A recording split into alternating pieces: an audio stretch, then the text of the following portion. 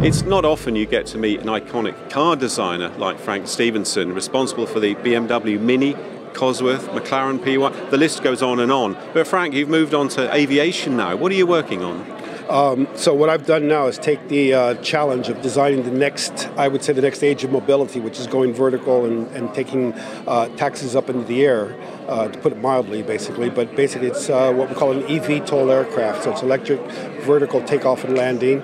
And what it does is basically take you from point to point in a much more efficient manner than what today is possible. In other words, you take a taxi, take a train, different ways of getting from one place to another.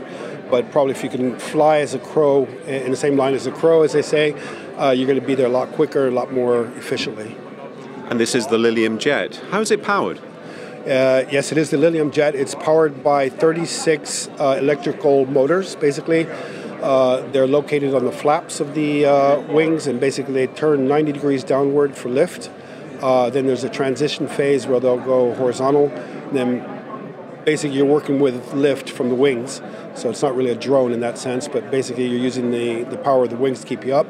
And then all the other power that you have from the electric motors just push you in a very quick way. And what stage are we at with the design? Well, design takes a while, but at the moment the technology works. We've got prototypes that we've tested and show that it actually does do what we want it to do. And now it's a case of finding the best package layout for it so that we can get people from one place to another very comfortably and make it an incredible, enjoyable experience, and also to make the aesthetics of it in such a way that it's exciting to look at, but also very effective aerodynamically. Frank Stephenson, thank you very much. You're very welcome. And for more stories from the aviation industry, go to wearefin.com.